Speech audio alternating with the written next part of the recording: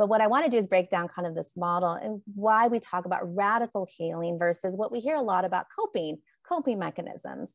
And so it's really talking about survival versus the thriving. So survival versus thriving. And so what I want to break down is just some of the systemic pieces, because when we talk about radical healing, why it's radical is because it's not a luxury. It's something we need, just like water to hydrate. We need to acknowledge that we need to take time for ourselves, but also understanding the systems that are operating around us and knowing where our power is.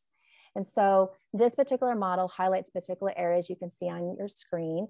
And so I'll quickly go through this. And certainly if there's more dialogue after, feel free to reach out to us.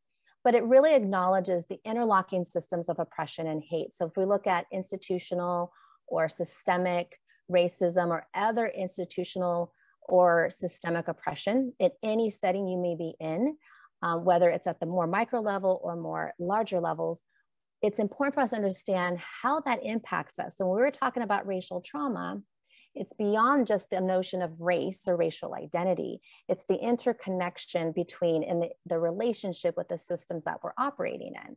And so it's understanding how privilege looks, it's understanding how power looks, who has authority and power to make decisions.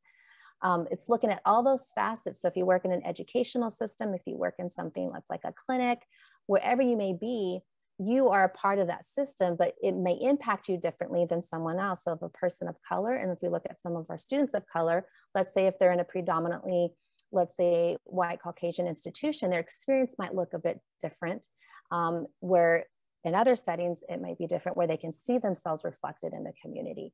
And so critical consciousness means we're aware of those situations, much like when I said, when I started at the counseling center, I was very aware.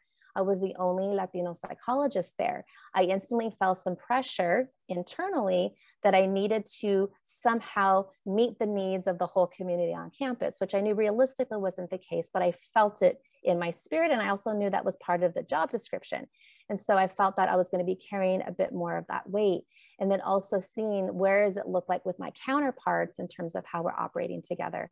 Part of the critical consciousness is also understanding our identities and honoring identities. So me as a Latina was kind of constantly, well, okay, what does it mean to be a psychologist? But what does it mean to be me and who I am culturally and my authenticity? And so that's the piece about understanding our identities and what they mean to us and all our multiple identities. So if you are part of the LGBTQ community, if you identify as an undocumented student or undocumented person, if you're a person of color, first gen, etc., understanding all your multiple identities make you who you are. So it's learning how to honor them and give them space.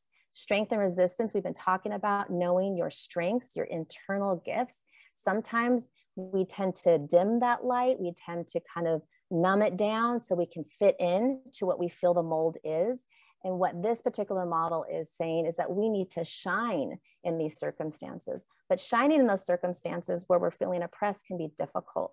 And so that's why we were talking about the emotional and social support, creating community, knowing your community, find those people that are your people. I say sometimes those are my people. Those are my people that get me, understand me.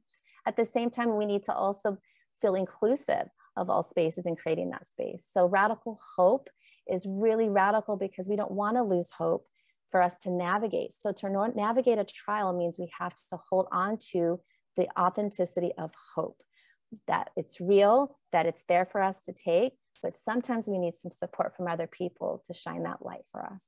So this is just reminding us back to the Audre Lorde quote, which I love that one, that self-care in particular is not self-indulgent. It is something that we need, it's self-preservation, and it's something that she talks about, it's an act of political warfare. When you hear act of political warfare, that tells us how radical it really is, because for our students that are doing a lot of social justice work, or they're really out there, they need to come back and replenish and re-heal to get back out there. So that's why it's so radical.